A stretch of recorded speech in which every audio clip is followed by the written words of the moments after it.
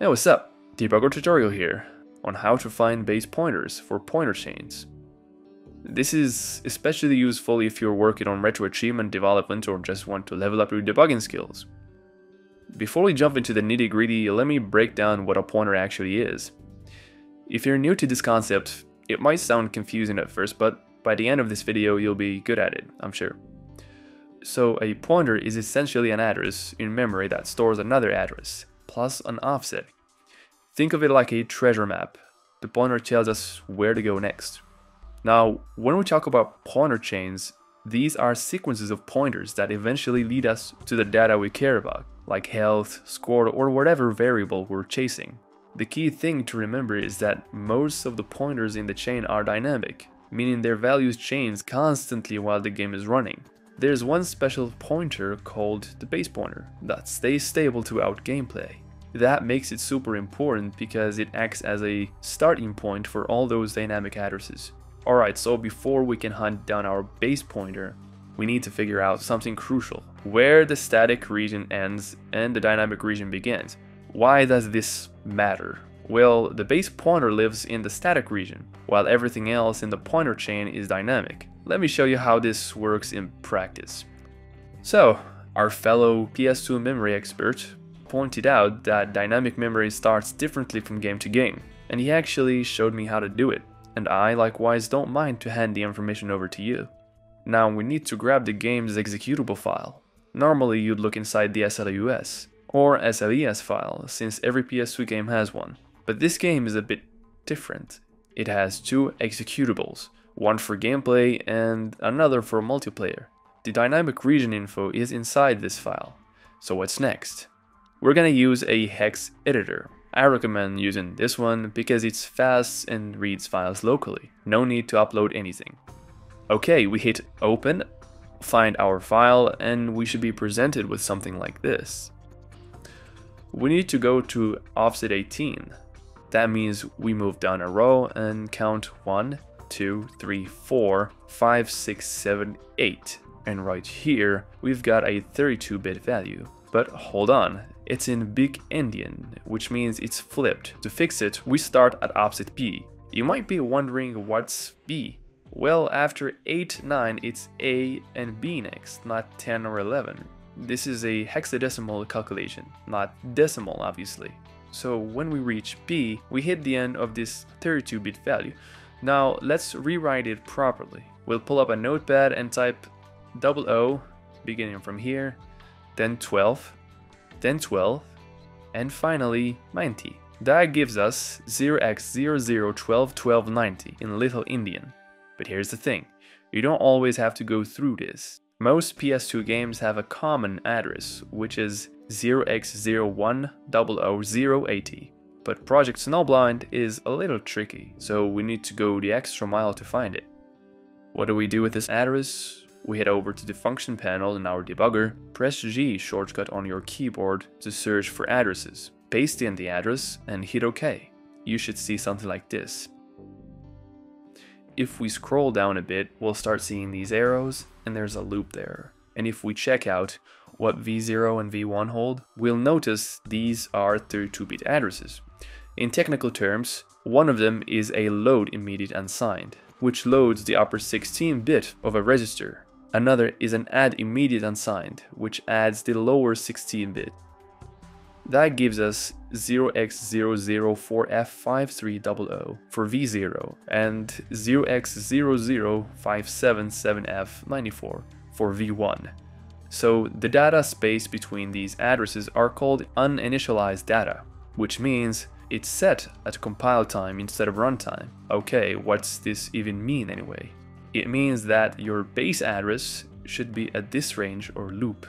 This is not a strict rule. Some games have base pointers that are not in uninitialized data.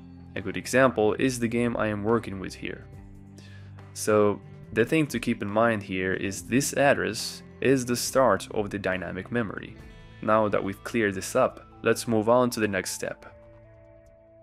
So I've got a bookmarked address for the player's health right here. We feed that into the trusted debugger and set a breakpoint So normally if you want to trace back what accesses this address, you want to observe what the debugger is pointing to in the function panel. In this case, it's clearly pointing to S2.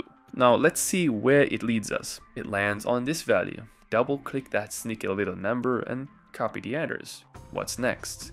Well, we're gonna search for it in the memory inspector. But first we need to make sure we're searching is in 32-bit aligned. Why? Because pointer values are usually stored in nice, neat 32-bit chunks. Like your favorite snacks come pre-packaged in bite-sized portions. Now hit new search, switch that to constant, and paste the value here. Oh, and don't forget to add the 0x prefix. This tells the memory inspector, hey, I'm looking for a hexadecimal value, not some random decimal nonsense. Otherwise, it'll be like ordering pizza but getting salad instead. Not ideal. Hit search, and voila, we see a couple of addresses. Of course, you're probably wondering, which one do I choose? Great question. Sometimes we might end up with hundreds of options, but choose an address that comes before the dynamic address. Our dynamic address is obviously higher than the pointer address, so anything above that is just a stack pointer noise. Okay, and now let's test it out in the achievements editor. So it's like a Lego set. You've got all the pieces and now it's just about putting them together correctly, right? Add the address to the achievements editor and switch the flag to add address. Now we're gonna add another address, and this time it's gonna be the offset.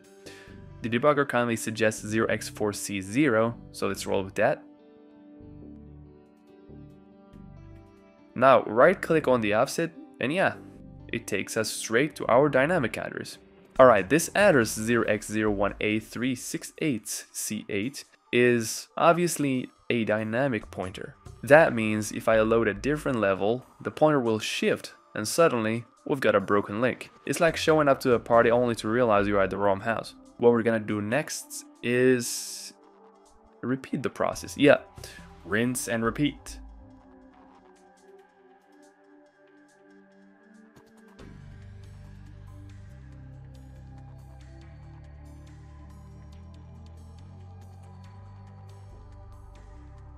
And there we go.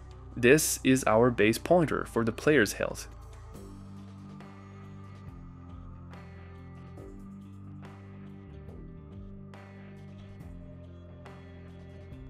Let's have a look at another example. This time we're gonna go after the mag pointer for the carbon weapon. Spoiler alert, it was a real headache for me to figure this out. But I cracked the code open. I already have the ammo address as well as the full pointer chain for it, just so we know where we're headed. Let's start with that, shall we? You already know what to do. Take the ammo address and paste it into the debugger. This time around I'm gonna use write instead of read. What does write mean? You may ask. We're essentially asking the debugger what pointer address is interacting with this dynamic address when something changes. To trigger that change, I'll sacrifice those precious 32 rounds and make the player reload. Dramatic, I know, but sometimes you gotta break a few eggs to make an omelet, or in this case, find the base pointer. The debugger now should break right where we want it to. Alright, good job little debugger buddy. That's exactly what we expected. Now it's all about following the trail. It points to S0, great. Let's search for that value.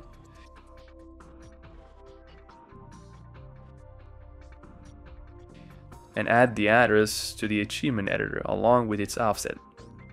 Easy peasy, okay. Now here comes the tricky part.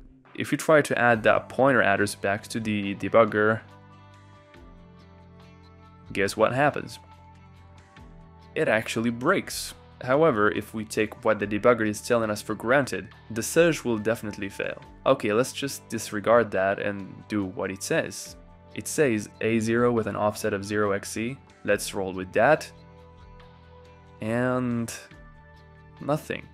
And this is due to this value being accessed is part of a nested structure, which is a whole other topic. I'm not capable of explaining it just yet.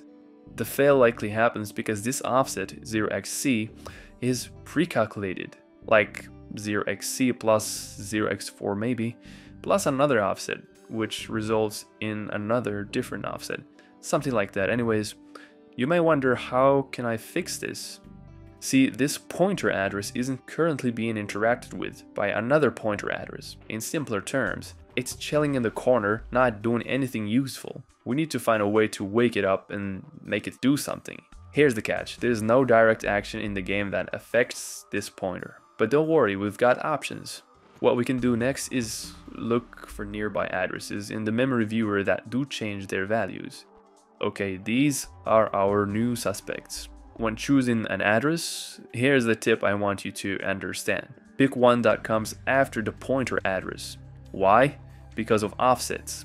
If the offset is large enough to cover the dynamic pointer, we are golden. Pointers can offset many addresses at once. If the offset is big enough, so this works perfectly.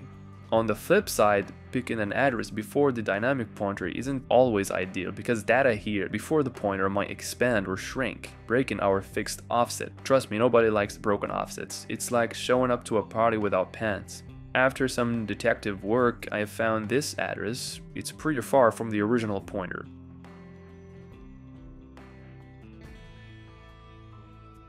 But the offsetted outputs in the debugger is massive here, as you can see, meaning it can indeed cover our dynamic address.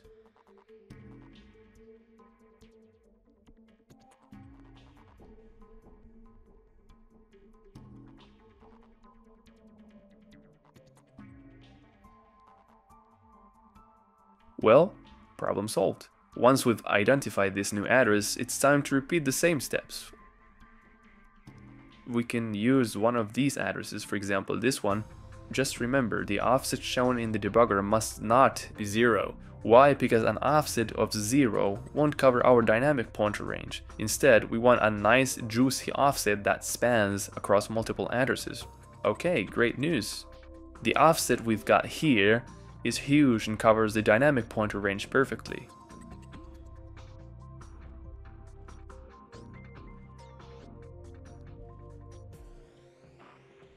And there we go. 0x004C6AAC is indeed our base pointer. Victory is ours, ladies and gentlemen. For those who don't know how to calculate offsets, it's easier than you think. First, add the base pointer to the achievements editor and switch its flag to add address. Then add another address below it and set the offset to 0x0. This tells the system, okay, start hunting from this address. Where's our target address? Right here. To calculate the offset, row 3, column 8 is our target pointer. Add that to the offset address and voila! To ensure everything works, I tested this by switching levels, and guess what? Our base pointer always leads us back to the dynamic ammo address. Mission accomplished. And there you have it, folks. If I discover an even better approach in the future, you'll be the first to know. Until then, cheers and see you in the next video.